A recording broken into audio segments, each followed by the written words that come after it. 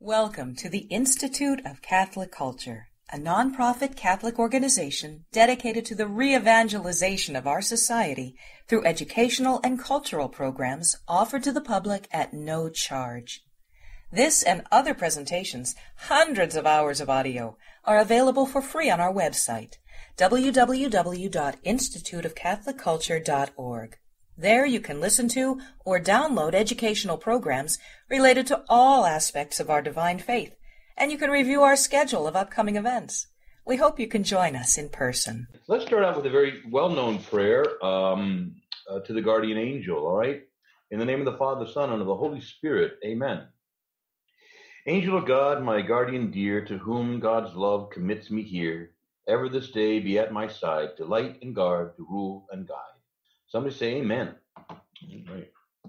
Yeah, let's get right into talking about the guardian angels. And we begin, I think it's a very well attested in the scriptures and certainly in the tradition of the church. The catechism is very clear that we're all given a guardian angel. So we start out, though, like, for example, St. Basil, one of the church fathers, sees in the Genesis text, in a text indicating our guardian angels. It's not the first text you think to go to. It's from Genesis 48, but it has Israel, also known as Jacob, blessing his sons just before he dies, giving them the patriarchal blessings. And it says, and Israel, that is to say Jacob, blessed Joseph, his son, and said, the God before whom my fathers Abraham, Isaac walked, and the God who has been my shepherd all my life long to this day, and the angel who has delivered me from all evil, may you all bless these sons of mine, and let my name be carried on, and the name of my fathers, Abraham and Isaac. So again, he references the angel who all his life has led him through danger. So there's a reference here to his angel. Now, some of the more common texts that we go to in the Bible that indicate that we do have a guardian angel is, for example, Matthew in the 18th chapter. It says, where the Lord says, see that you do not despise one of these little ones. For I tell you that in heaven their angels always see the face of my Father who is in heaven. Now, by the way, often we hear when the Lord talks about these little ones, we often think he's talking about little kids. In a way, there are a couple of times where he is speaking particularly of children, as we would use the word. But more often than not, he simply uses the word little ones and my little ones to refer to all of us, his disciples. You don't want to limit this idea. I'm sure that some of you speak Spanish or other languages. There's a more common use of the diminutive, which is not demeaning or treating someone like a child, but it's a sign of affection. So, for example, my name in English is Charles. The diminutive in English is Charlie. In Spanish, it's Carlitos, and so, but that's what God calls me. He calls me Carlito, but I think what I want to say is that when there was a moment, remember when the Lord was at the lakeside and he called out to them, he'd risen from the dead, and he calls out to them, to full-grown men, he says, little children, have you caught anything? And they answer back, not a thing, sir. Now, they don't get indignant that they're being called little children. It's a sign of affection, all right? So, but again, just remember that very often the term little ones is not simply a reference to children. It certainly includes them, but it really includes any of his disciples who are vulnerable to error and to confusion and to being deceived. And the Lord gets very, very angry when anyone would try to deceive one of his little ones. I mean, there's almost nothing that makes the Lord angrier. He said it would be better for him to be thrown into the lake with a millstone around his neck than to deceive one of these little ones. So again, take care, some of these traveling heretics and priests for hire and some of these other ones that are running around confusing God's people. God is not pleased, and he gets very angry. So again, the idea is that all of us who are his little ones, our angel constantly beholds the face of God in heaven. And what a beautiful thought. And you say, well, how can an angel see the Father in heaven and be down here with me? And again, remember, we human beings have to schlep our body. We're at a place and a time. Angels can travel at the speed of thought, be instantly in one place and another. So again, these things we want to keep in mind are certainly possible for the angels. Now then, Psalm 91 is another well-known verse that speaks about angels caring for us. It says, "For God, he will command his angels concerning you, to guard you in all your ways. On their hands they will bear you up, lest you strike your foot against a stone." So their job is to kind of protect us. Now, but every now and again, of course, we still fall. We still have some bumps and grinds.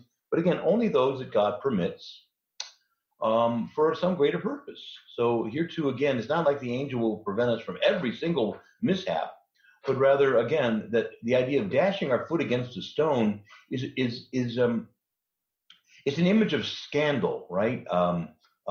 There's the Lord says, "Blessed are you who find no scandal, no stumbling block in me." So the word scandalon, refers to a stumbling block or a stone over which somebody trips and falls. It's not so much a physical fall, but a moral fall or a fall into error, and so on, that the Lord wants to protect us from. So, just because you tripped and fell doesn't mean the angel wasn't on his job, okay? But rather the fundamental stone that we not dash our foot against would be the stone of scandal, the stumbling block that scandal is for us, okay? Now, first of all, I don't have time to read you the whole book of Tobit today, but really the whole book of Tobit shows Raphael coming to the aid of Tobias and Tobit. Now, I will say that may not be a guardian angel in particular. Raphael is one of the archangels, but he may have been dispatched to assist the guardian angel. But the idea that the angels are involved in helping us, protecting us, getting us out of dangers, to be sure, but also assisting us to keep the faith. Now here then is another passage from the Acts of the Apostles. And you may remember that Peter was arrested by Herod and was going to be tried. And let's pick up the story there. I'm reading from Acts in the 12th chapter. It says that Peter was sleeping in the jail between two soldiers bound with chains. By the way, that's overkill, y'all, isn't it? It's like, come on, man. It's just Peter, right? But anyway, okay. And the sentries are before the door. They were guarding the prison. But behold, in the middle of the night, an angel of the Lord stood next to Peter, and a light shone in the cell. And he struck Peter on the side and woke him up and said, "Get up quickly." And the chains fell off his hands. And the angel said to him, "Dress yourself now, put on your sandals." And he did so. And he said to him, "Wrap your cloak around you and follow me." And he went out and followed him. He did not know this was being done by whether this angel was real or he was just maybe having a vision or a dream. But when Peter came to himself, he said, the angel leads him out. I'm skipping some verses. Peter said, "Now I am sure that the Lord sent his angel to rescue me." So he went to the house of Mary, the mother of John, whose other name was Mark, where many of the disciples were gathered together and were praying. And when he knocked on the door of the gateway, a servant girl named Rhoda came to answer. Recognizing Peter's voice in her joy, she did not open the gate. But she ran in and reported that Peter was standing at the gate. And they said to her, "You're out of your mind." But she kept insisting it was so. And they said, "It must be his angel." Okay.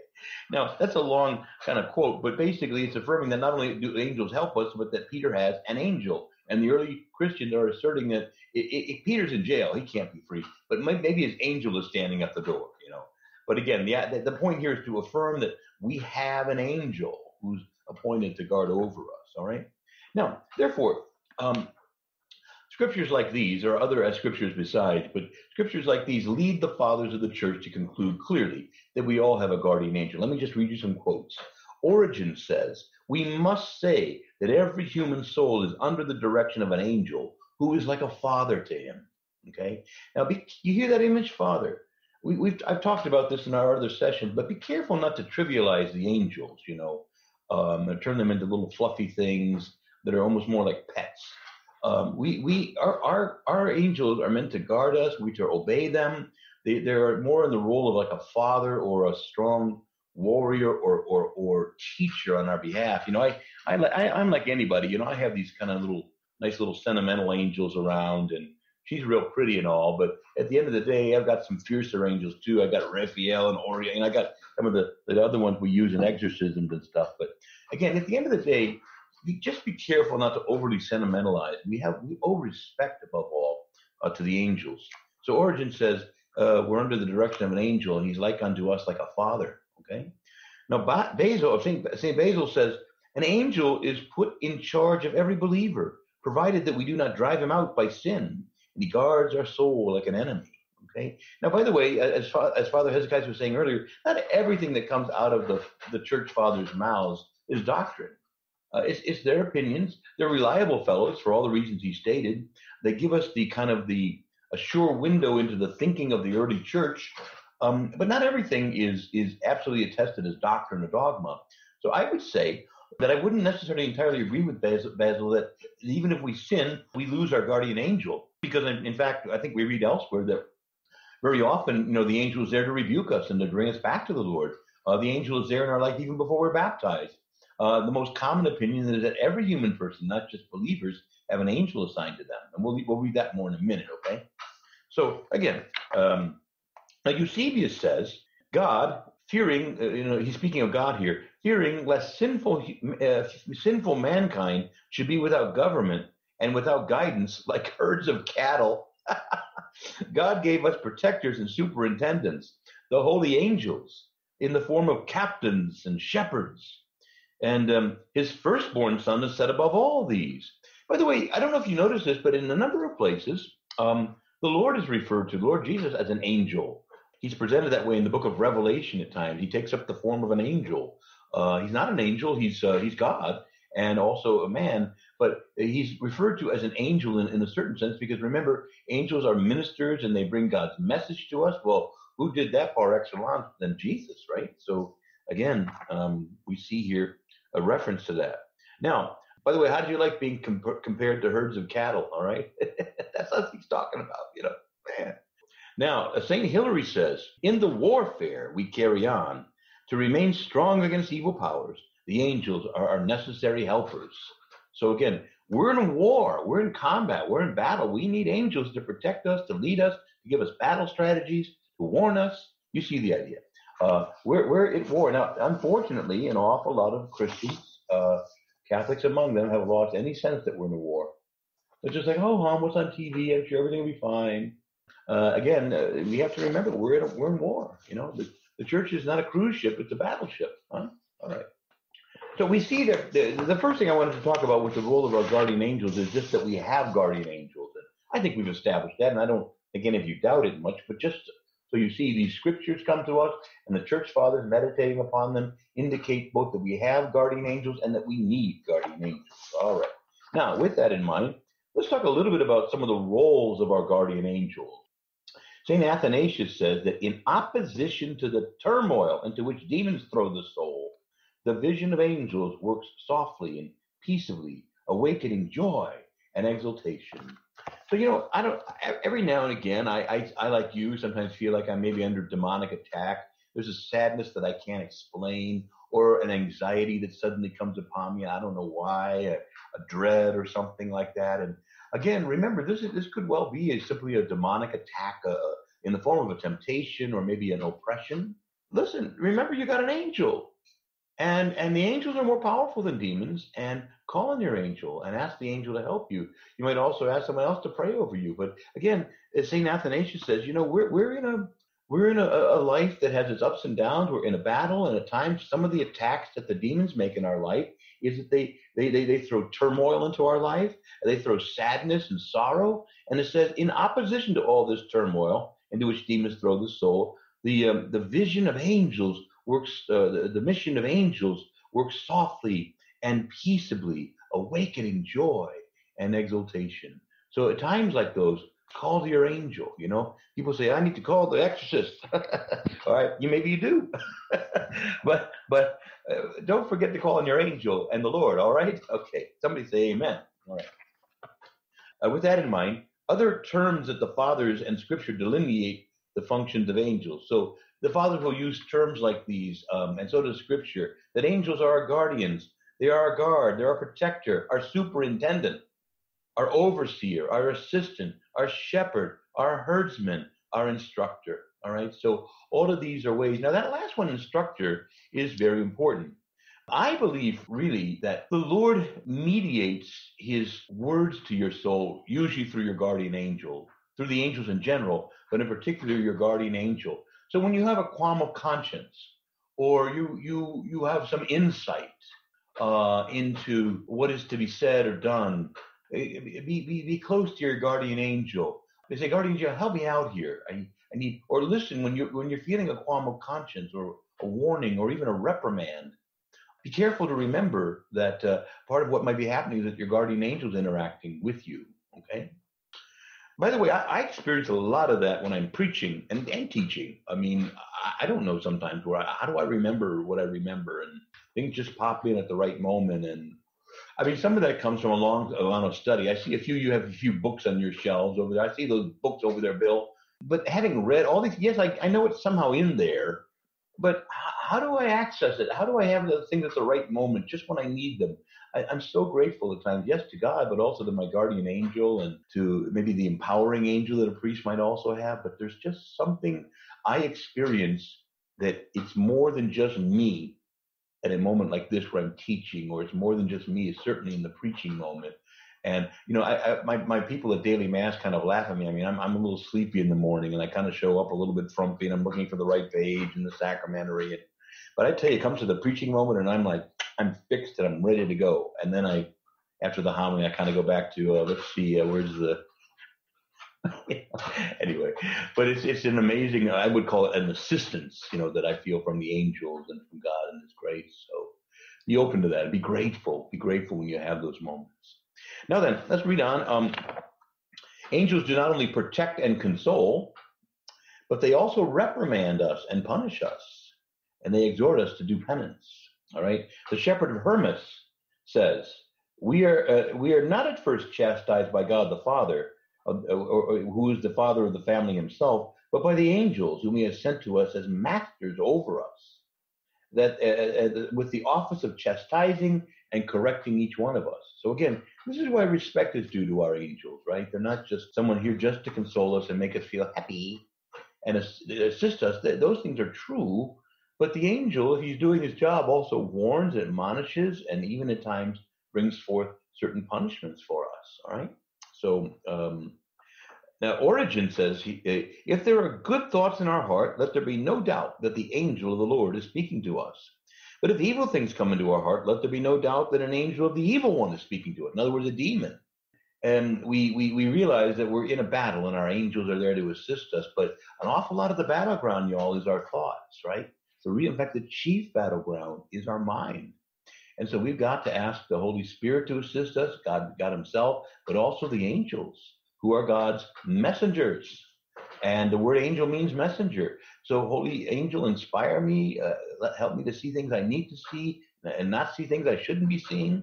Help me to listen to the better voices and ignore the evil ones, right? So angels also assist in prayer and transmit our petitions to God. All the fathers say this. There's a whole chapter, by the way, on the angel's role in our prayer.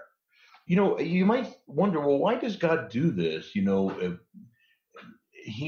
Can't God hear us directly? But for reasons of His own, God has chosen to mediate His communication to us and our communication to Him through the ministry of the angels. They are God's messengers. They bring God's messages to us, and they bring our messages to God. So your angel is assisting you in your prayer and bringing your own prayers and petitions before God. So work with your guardian angel. Say, guardian angel, I'm feeling a little sleepy this morning, but you know what's in my heart. Tell it to God for me. Now, the angel can't pray for you, but can assist you in your prayers, right? Okay. Now, opinion is divided over whether non-believers have guardian angels. St. Thomas says, yes, they do. However, he adds, though, that a guardian angel is an entirely new role for the baptized. For the unbaptized, if your guardian angel is up against it, man, the demons have almost free range. The devil is the prince of this world, and they have certain legal rights, if you will, over the unbaptized that they don't have over those who are baptized. So Thomas says a guardian angel has an entirely new role after baptism. For indeed, before baptism, Satan has certain legal rights. We can talk about that more in a minute. He has certain legal rights over people, and the angels can only set limits to what the devils can do. But baptism reverses the situation and increases the power of the angels to defend us. Now, you might say, what legal rights does the devil have over me, and why is that, and so on, all right? Well, I'm going to just tell you right now, when we're in sin, we are conniving with the devil. We're kind of saying, I'm kind of with you on this, buddy. And we kind of give him a certain degree of authority in our life. And he obtains certain legal, I say legal, not moral, but legal rights over us. And even in exorcisms, one of the first things that a demon will say to the exorcist is, listen, he's mine, gave himself to me, or she gave herself to me. It's mine, and you have to begin to break any legal hold through renunciation. You get the person to do renunciation, to renew their baptismal vows. You have to break these ties that the demons think they have a legal right to be there. You remember the Gerasene demoniac who came running up to Jesus and said, what have you to do with us, Jesus, Son of God Most High? Have you come to throw us out before the appointed time? In other words, that they think that for now they have a time for a certain appointed time until they have to go.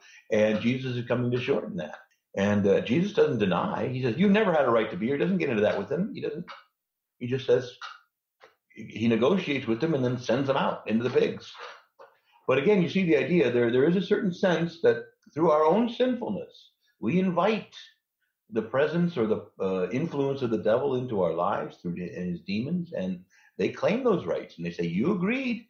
You were with us on these things, and we're not just going to let go, just because you say go away now. We're going to kind of be like the jilted lover. We're going to keep calling. All right. Now, so again, part of the job of exorcism is to break those legal rights and to cancel them, and you work with the person to do that, and then they have no more legal standing or no more legal right, and they have to go. Now, John Chrysostom says also this about angels. That among the faithful, those who have higher offices in the church are the object of special protection and assistance. The virtues of heaven are always with those who are charged with such offices. Therefore, I told you before, there's a kind of a pious tradition or a common opinion that priests have an empowering angel. God, of course, gives priests this power by configuring them to himself. But the bottom line is that there is some mechanism by which God enables our ministry or unlocks it. And the same for bishops and others, okay? So anyway, maybe the conclusion to say here in the section on the guardian angels would be this, that we live, therefore, in the middle of a supernatural world, all right? And a spectacle wherein everything that appears empty is in fact filled with angels all round about us. Yes, we're surrounded by all the angels. You might remember I said last week, I quoted that passage from Kings where Elisha's servant felt like, as he saw the city being surrounded by armies, he was terrified. And so Elisha prayed and said, open his eyes, Lord, so he can see the real situation. And it says, God opened up the eyes of the servant of Elisha, and he saw myriads and thousands of chariots of fire and angels round about Elisha. And so again, if only our eyes could be open, we would see the magnificent presence of the angels all around us. So I think right here we'll stop for some questions on guardian angels, and any of you on the panel might have the capacity. You want to ask directly, and then Angela put some questions in the cue box. Monsignor, regarding the proper discernment of whether or not you're a guardian angel or some other spirit guiding you, any thoughts, anything from the fathers on that? I can't say that I read any of those in the books now. I mean, again, but I think common sense has to say to us, that we need to be discerning, and the angel doesn't replace our discernment or our own mental capacities. So we have to listen. Sometimes something could sound good, but it's not the right thing. For example, whenever we do discernment, sometimes we think, well, I'm called to do this or that, but our state in life or our gifts don't line up with it. Or, it isn't always something that's sinful or bad, but it's maybe just something that's not really the will of God for us. Say, for example, a woman comes with five young children, and she says, I think God is calling me to pray 6 hours a day in Eucharistic adoration. So I'm going to say, I don't think so. You got other duties that are important right now, and maybe an hour a day. How about that? So I think, Bill, the best I can say with that is that we have to listen carefully, but the angels, of course, are always prompting and assisting us to do that, but we do have our work to do as well. I had a quick question, Monsignor. Go ahead, Frank. Yeah.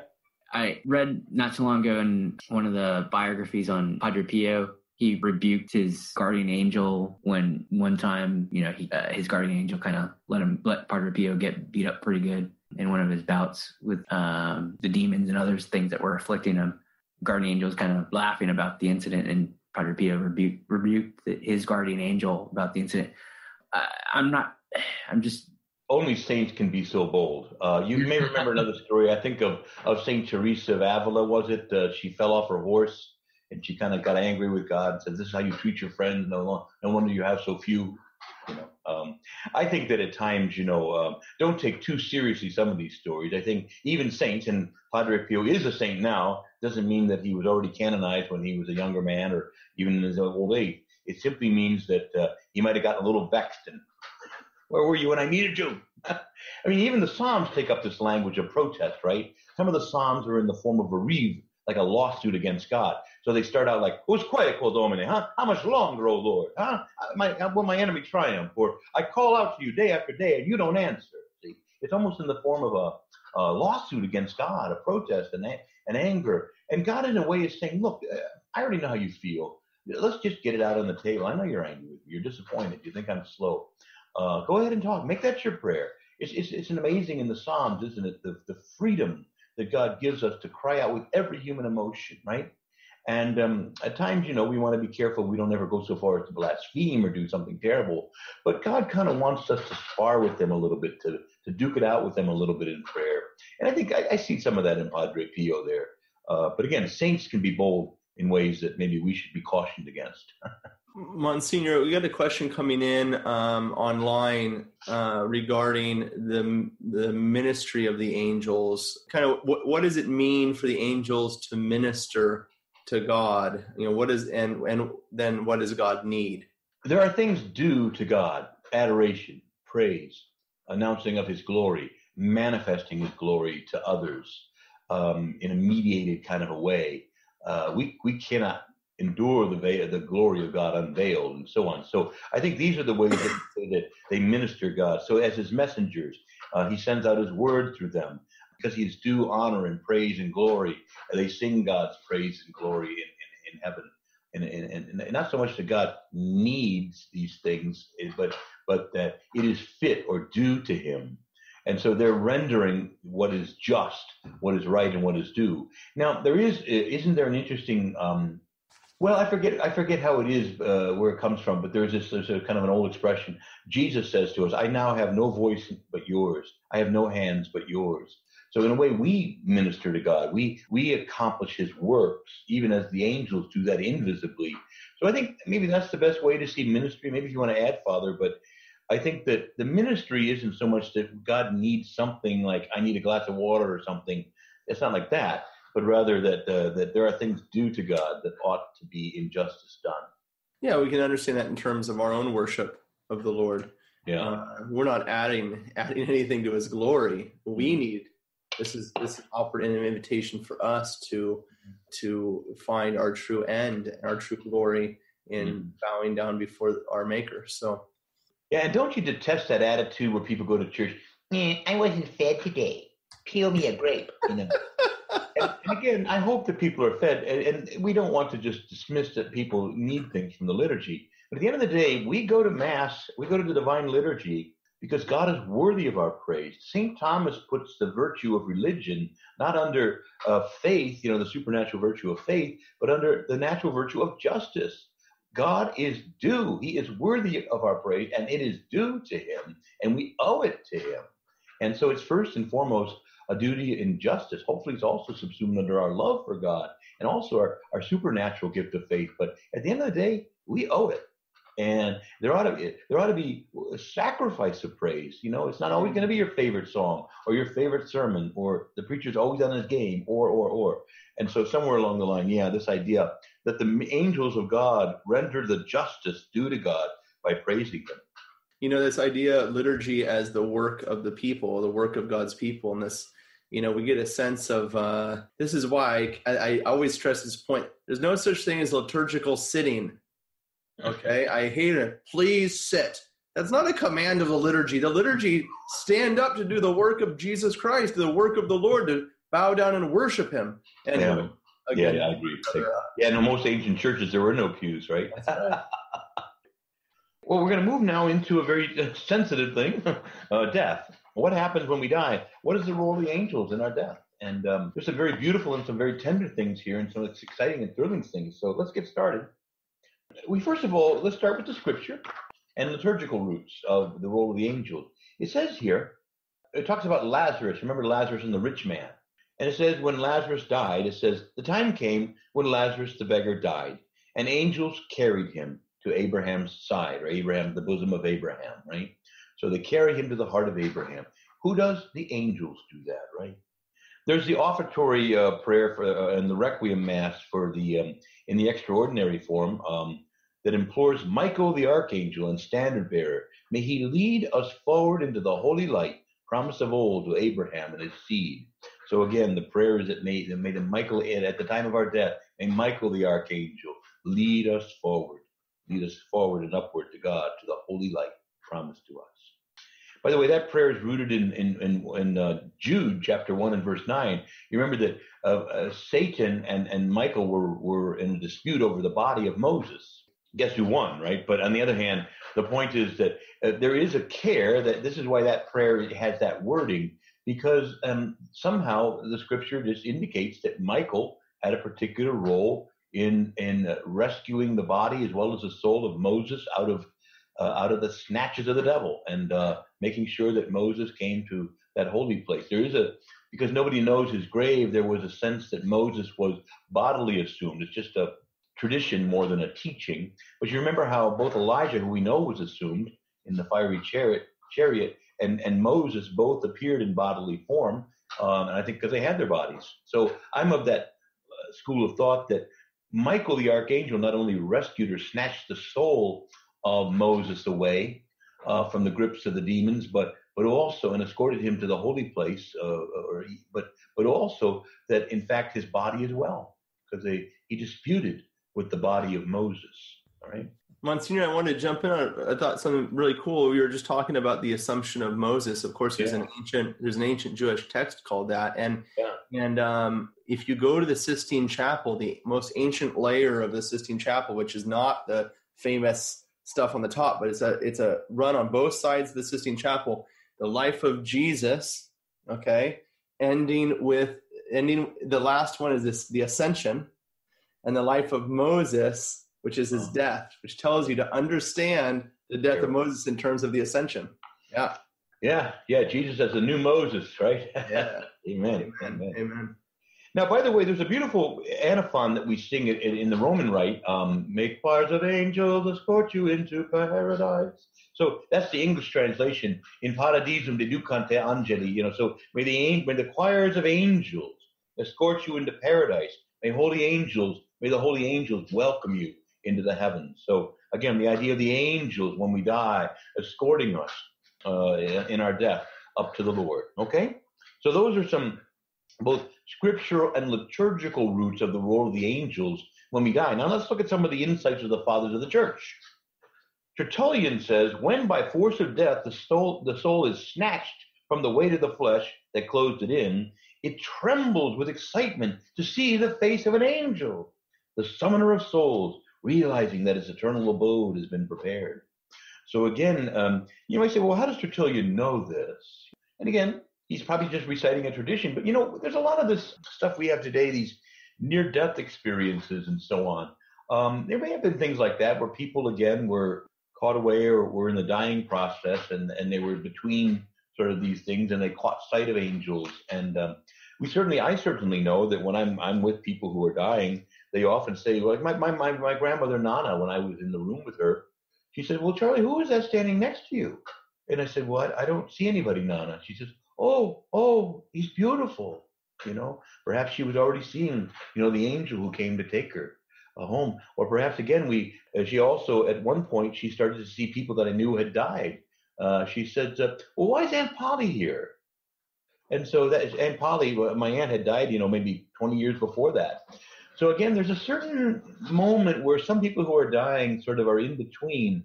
So again, I'll leave it at that, but I just say that, so where did Tertullian get it? Well, I don't know, but where did we get some of these things, But on the other hand, Tertullian and some of the fathers were much more rooted in the scriptures, and they were, as Father points out, the fathers, which Tertullian isn't really a father, but he's an historical reference, were holy men and prayerful and deeply rooted in the scriptures and so on.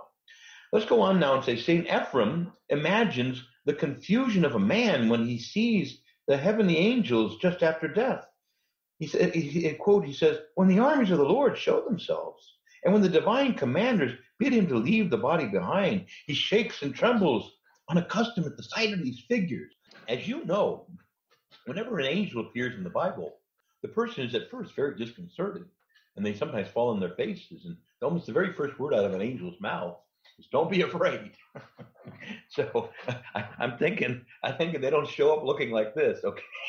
I'm just thinking, the point is that it's not, you'll see here in a moment, it's not just that it's disconcerting, but there's also a consolation. So let's keep reading. But as I say, we see, now Origen says that immediately after the soul leaves the body, there follows a separation of the just from the wicked, and they are led to the place they're deserving of. So again, there are probably some people who are disconcerted, and the angels lead them to places they, okay. Now, St. John Chrysostom said, if we need a guide in passing from one earthly city to another, how much more so does the soul of someone does our soul need someone to point the way when we break the bonds of the flesh and pass on into the future life? So I kind of bungled that, but basically, if I need sometimes a guide to get me from one city to another, even if it's a GPS guide, if I need that just to get from one place to another on this earth, how much more so will I not need a guide to lead me through from this world to the great city above? Okay, and so obviously he's talking about our obvious need for the angels to help us and escort us. St. Gregory the Great. Now this is a beautiful thing. This is more on the consoling side of the role of the angels when we die. St. Gregory the Great says, the hymns of angels fill the soul with so divine a joy that it does not notice the sufferings of death at the very end. And during its voyage towards heaven, the angels scatter the demons who are trying to bar the soul's advance. And he notes that the angels, St. Gregory also notes that the angels of paradise are asked by the lower angels to permit the soul to enter there. So again, as the angels bring us up through the higher ranks, and as we move up toward the heavenly gates, the lower ranking, our guardian angel, and the angels who escort us, ask the higher ranking angels to permit us to enter, to open up the gates and permit us to enter. Okay? And by the way, some of this may offend against some of your modern piety, like, well, I thought Peter was at the gates. Or what about, doesn't it say, doesn't Mary come, now at the hour of our death, amen? And, those are some of the things that we immediately think of. But remember, just like we talked about with the liturgy, to every human dimension of the liturgy, priests, deacons, lectors, there is an angelic counterpart. You see the idea? And what we're focusing on here, we're not denying that Peter isn't encountered, or we're not denying that Jesus doesn't come maybe, or that certainly Mary as well, but rather that the focusing on the angels, because to every human counterpart, there's also an angelic counterpart, all right? Now, St. Aloysius Gonzaga, who is not among the fathers of the church, but he gives this beautiful reflection about, and he's summing up a lengthy tradition that came down to him in the 16th century. He taught that at the moment when the soul leaves the body, it is accompanied and consoled by its guardian angel, so that the soul can present itself confidently before the judgment seat of God, of Christ. If the soul is sent to purgatory, the guardian angel will visit frequently and will comfort and console that soul in purgatory, bringing the prayers that have been offered for it and assuring the soul of its future liberation. All right, not so much that the angel enters into purgatory, but is able to reach them and console them, remind them that this is temporary. At the moment of death, our eyes kind of open up on the angelic world, and at first the songs of the angels and the consolations of the angels ease that moment of death. And then we open up our eyes, and maybe we're disconcerted, but we're also consoled, and the angels take us and begin to move us up to the heavenly realms, passing the different landmarks and coming right to the gates of heaven and up to the judgment seat of Christ. And so this is the role of the angels. May angels lead you, escort you into paradise. May they bring you into the heavenly realms. So there's that beautiful idea, but there does come, of course, the judgment, right? The judgment. It says here, so I want to just, the fathers, the Eastern fathers particularly, refer to what we call purgatory as the river of fire. Let's take three possibilities. Let's take the worst one first. We go to the judgment seat, and the judgment is to hell. So what our guardian angel is not coming with us to hell, okay? Are we clear on that, all right? But unfortunately, what does the guardian angel do? Well, the guardian angel must still rejoice in God's ultimate justice, in God's justice. And may escort the person toward the gates of hell, but does escort them there as necessary, all right? In the case of heaven, of course, the guardian angel enters in there and rejoices with the soul, with our soul. Now, the more usual thing is probably there's some time in purgatory, all right? Now, purgatory, as we know, is rooted in something that St. Paul wrote, this idea of the river of fire. You're familiar with this passage, but let me read it. Everyone's work will become manifest, for the day of judgment will disclose it, because it will be revealed by fire. And the fire will test what sort of work each one has done. Now, if what he has built survives, he will receive a reward. But if it's burned up, he'll suffer loss. But he himself will be saved, but only as if through flames. So the idea is that in purgatory, we're sent there. We're in friendship with God, but we need some of the bad stuff burned away, and the good things like gold and so on are purified by fire, and the bad stuff, the lesser, things, and not mortal sins, of course, but lesser faults and things like this, even also, I would say, sorrows or regrets or whatever is clinging to us, these things like wood, hay, and straw are burned away in the river of fire, in the place of purgation, okay? Now, with that in mind, there is then, so let's have some commentaries now from the Father on the idea of purgation and the role of the angels there. The author of the Apocalypse of Paul, not written by St. Paul, but it's called the Apocalypse of Paul, speaks of a man lifted up into a mystical vision who sees a river of fire, and he asks what it might be. And an angel says to him that if anyone is impure but repentant, he is led forward first to adore God. And then, by command of the Lord, he is handed over to Michael the archangel and to other angels who baptize him, and that's in quotes, who baptize him in the river of fire, and then leads them to the city of God, once having been purified. So it would seem that the tradition suggests that the guardian angel isn't really involved in purgation at this point, but other angels like Michael and others are assigned to lead people through this process of purgation, okay?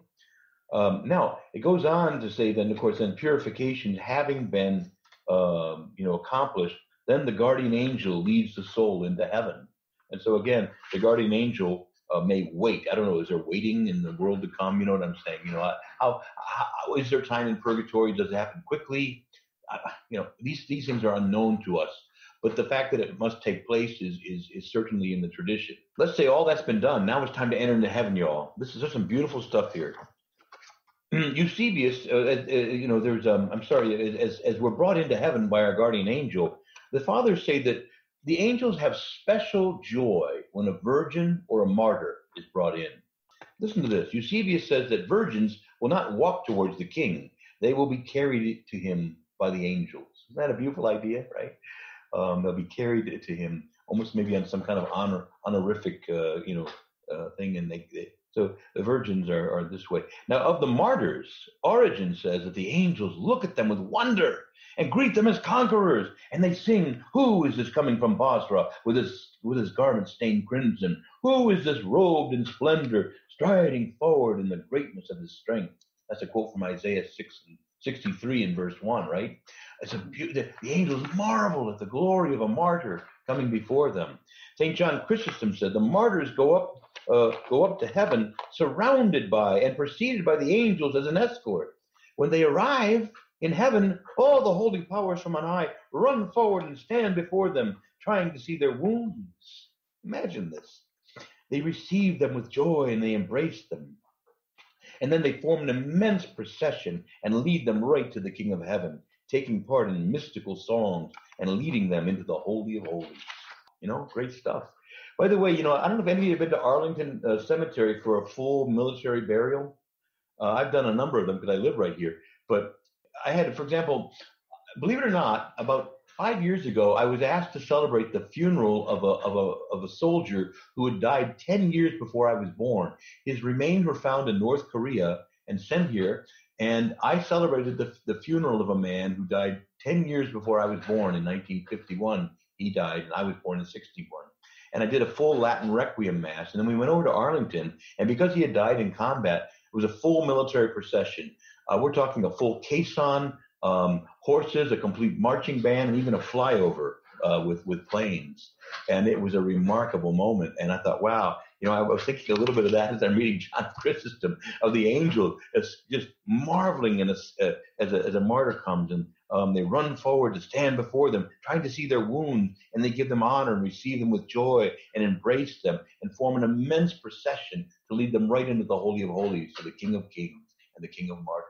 It's a magnificent image, isn't it, right? And, how about for the rest of us ordinary people, right?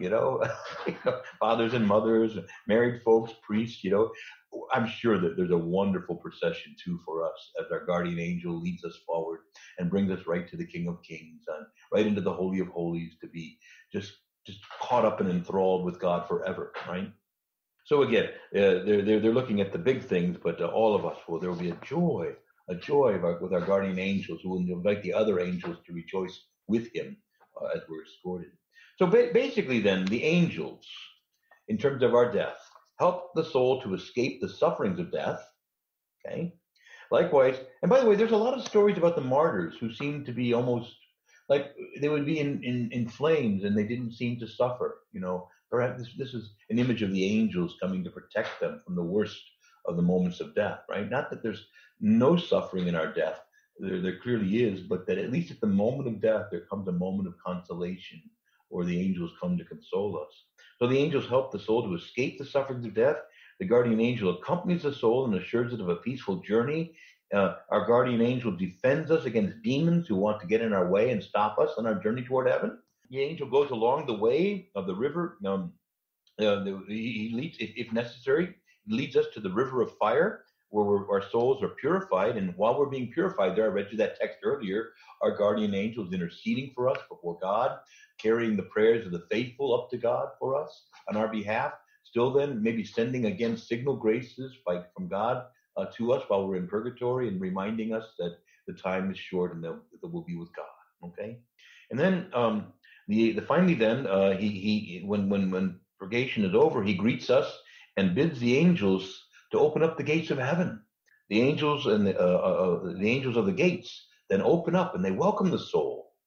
And then special honor and joy is reserved for the virgins and martyrs. But all of us are beloved children of God, and our guardian angel brings us right back then to the God who made us. The question I think came up last week, and I'll sort of end on this.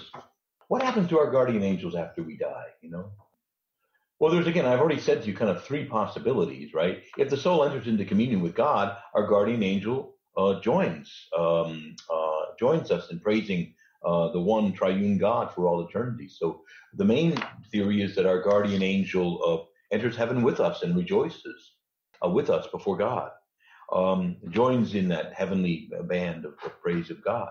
Now, if the soul enters purgatory, I've already said, the angel neither needs purgation nor can it really participate directly. That's given over to other angels to perform, who baptize us with fire, so to speak, as Eusebius said. But the guardian angel does intercede for us. I've already gone through that. Now, as for those souls who go to hell, the angel can only praise God's divine justice and holiness, right? Can't go with us. Maybe takes us to the gates of hell, but that's it, all right? And bids us farewell. It isn't absolutely clear that if guardian angels take up other souls or duties after we die. I think the wider consensus among the fathers, as I've read them and that are in the book, is no. That once that's done, the angel enters into heaven with us and rejoices with God forever, and takes its place rightfully among the angels as we are among the saints, all engaged in that perfect praise of God, and the angels' duties are done, so to speak. I think that's the more strong position, but it's not like there's no one who assumes that maybe these guardian angels take up new souls and so on. But we'll have to leave that to the mystery of God. Okay? All right. Now, we have about 5 more minutes for questions, but I hope, though, that you see, just again, I want to maybe remind you, if only our eyes could see, we're surrounded by myriads of angels. Yes, demons too, but myriads of angels working and ministering in and all around us and everything we do and all throughout creation and all throughout the cosmos. It's a magnificent and a glorious and a wonderful thing that one day our eyes will be open to see this invisible yet very, very real world. Right now we don't see it because of our sin, right? But I want to simply say to you that just because a blind man says there's no sun shining doesn't mean it's not shining, okay? And just because we're blind to this doesn't, well, I can't see it.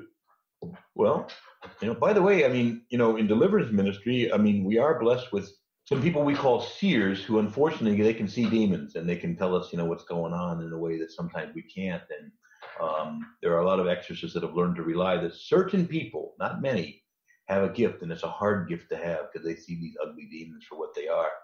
And they can see demons, and they can also see angels and so on. So, but not completely and wholly and totally, but in a formal way. So I already know that some people have that gift. I know them personally. Okay, comments, questions? Yeah, thank you, Monsignor. I know we've got a few people up here on our panel. Jane is going to take herself off of mute. We got a number of questions here. Jane, go ahead. You have a question. Yeah, a comment. I've worked before with, it's been a while, but with home health care and hospice. And I always felt that at the moment, well, maybe not the exact moment, but in the dying process, there's so much grace that surrounds a person. And to be there and to be able to pray is such a privileged position. Excuse me, I'm wondering, it's almost like participating with the ministry of the angels. Yeah, no, I couldn't agree with you more. I've had wonderful experiences that way too.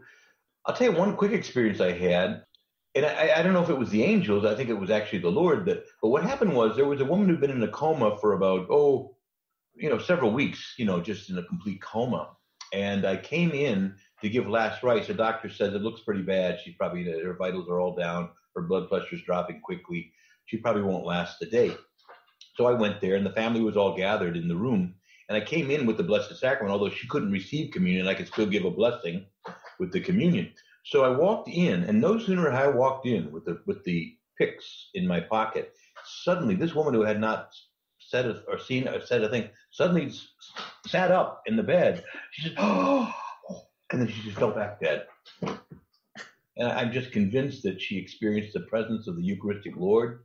She saw him, and maybe the angels as well, and that was it. But it was a beautiful manifestation in the true presence of the Eucharist, and also the presence of the angels, as you say, surrounded by family and love. And some people get the privilege to die that way, and it's a beautiful gift. And I'm convinced that ultimately, as I say, we've seen in the death of martyrs at times, their heroic qualities, that somehow the angels are certainly consoling them at that moment. Monsignor, I have to share a related moment of a friend of mine, an older priest who, when he was a young priest, he walked in. He was newly appointed to the parish here that I'm a pastor of. And among the people of the Middle East, there's this idea when the priest comes to visit you in the hospital, that's it, you're going to die. Okay? Mm-hmm. So he walked in the room. She saw him and screamed, "Oh my God, I'm going to die." And she had a heart attack and dropped dead. Terrible in that moment. But when the priest comes to visit you, stay calm, please.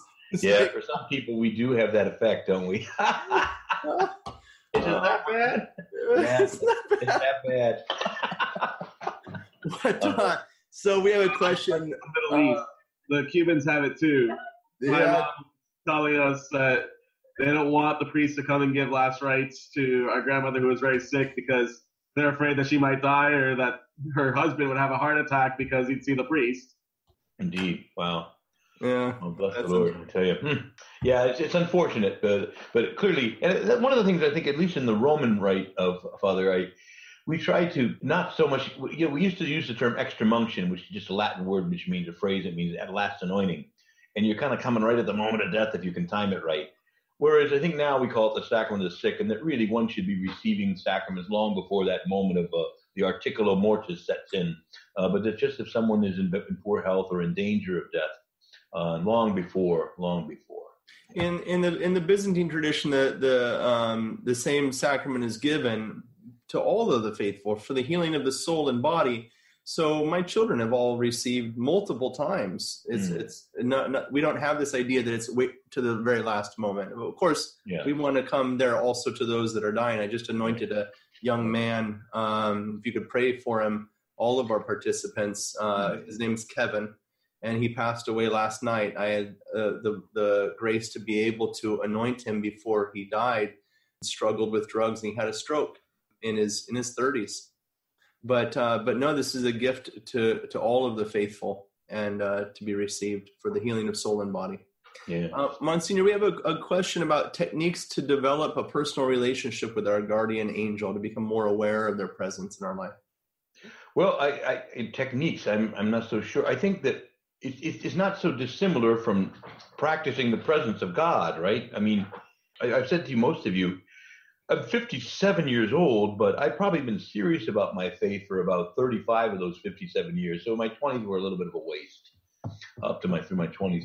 But, all these years of praying and focusing and thinking and praying on God, and I've become something of a mystic on the move, and I'm always seeing God's presence everywhere, and the beauty of creation and the beauty of so many of you human beings I'm looking at right now, and just the beauty of the Institute. And so many ways I'm just so aware of God's glory, His grace, and His gifts. And this is called practicing the presence of God. And of course, among these gifts are again His angels, and so many who minister quietly to us in hidden ways. So I think that that's about all I can say. It's just going to be, sometimes people have little things, they put reminders around, So like, for example, some of the statues or angels or holy cards, all of these are effective means. I think ultimately, if there's just some little devotional thing that one can adopt, I don't know if you have ideas, Father, but... No, I think just practicing that presence of the presence of God in our life, and just, on a very practical note, we have Lent coming, and there's so many distractions in our life, and that stop us, and that cut off this sense of wonder. And we have to renew that sense of wonder if we're going to be able to see again. And so to encourage you to consider fasting from your television, from your cell phones, from your radio. I remember when I was in Virginia, I did a lot of driving from Front Royal to the Northern Virginia area, back and forth. And I just during Lent, turn off the radio, have that time of peace in your car, and think, very practical steps to create the atmosphere so that we can begin to see and hear again. Sure. Yeah. And pray for the gift of wonder and awe. Yeah. Great. Monsignor, there's a question about the role of our angels in the sacrament of reconciliation. Yeah, didn't we talk a little bit about that last week, I think? But remember, we talked today about how the angels don't just console and, make us feel good, but they also rebuke us. They'll at times punish us. They'll, reprimand us and so on. When we examine our conscience and so on, we can simply say, Guardian Angel, help me to see things. Help me to see some of the deeper roots of my sin. Help me to have a sense of humor about myself. I know I'm hard to love, Guardian Angel. I know I keep you busy. You're always running after me. Sometimes you see, every now and again you see on the internet, there's a picture of an angel with his hands in his head. That's how I think my guardian angel must be sometimes. You're like, oh. But so I think that, again, this is just another thing that I think we have to explicitly ask as we prepare for confession, or the intercession or the help of our guardian angel, who knows us better than we know ourselves and can also show us and assist us. Now, in terms of the sacrament itself, as with every sacrament, there is a ministry. So the priest, at least in the Western rite, says, God the Father of mercy, through the death and resurrection of His Son, has reconciled the world to Himself and sent the Holy Spirit among us for the forgiveness of sin. Through the ministry of the Church, may God grant you, give you pardon and peace, and then the absolution is given through the ministry of the Church. But of course, remember, the Church includes the angels. And when we talked about the liturgy, to every human dimension of the liturgy, there's also an angelic dimension, almost mirroring it, right? Now, not that the angel is the priest, but the angel is, if you will, bringing these graces from God to the priest and the prayers of the people back up. And so they're very involved, even as the deacons are involved in preparing the sacrifice. The angels are also involved at the spiritual level. So clearly, the angels are involved. And think how happy your guardian angel must be if you finally took a shower, spiritual shower, right? It was getting close, Monsignor, I just want to take an opportunity on behalf of everybody to say thank you so much for these wonderful insights, your guidance in our spiritual life. I have a little funny story to share with you, and Angela's going to bring up this icon of St. Cyril of Alexandria. When you mentioned St. Basil and your disagreement with him, I got to give you a warning, Monsignor. So Angela's going to pull up this icon of this is St. Cyril of Alexandria. You guys will notice that he's wearing a cap on his head, okay? That's a piece of cloth, and it doesn't match his vestment. Okay, now you pull this down, Angela. I'm going to tell you why here. So here's the story. St. Cyril of Alexandria, one of the great saints, author of the liturgy, at one point in his life, he questioned the orthodoxy of St. John Chrysostom, and he was suddenly struck with a massive migraine headache. For days, he couldn't get rid of it. And finally, St. John Chrysostom appeared to him and took a piece of his vestment and gave it to him. He says, "Here, wrap this on your head and never deny the orthodoxy of my orthodoxy again." It's like always done with the picture of the piece of vestment on his head. Right. Anyways, well, to my defense, Father, I'll say I was only disagreeing with Basil because Eusebius said something a little different. But anyway, I hope I'll be spared the migraine headache. That's right. Exactly. So, for all of our participants, I want to thank you for being here with us, dedication to your education and information, and also to remind you that the Institute survives on your generosity and support. Mostly, honestly, day to day, as you do in your homes, it's the regular monthly giving that helps us, our pledged support and commitment. And I just ask you to prayerfully consider that it costs a lot to run the Institute, but we follow the model of Jesus Christ, and that is to never charge for what he has given us.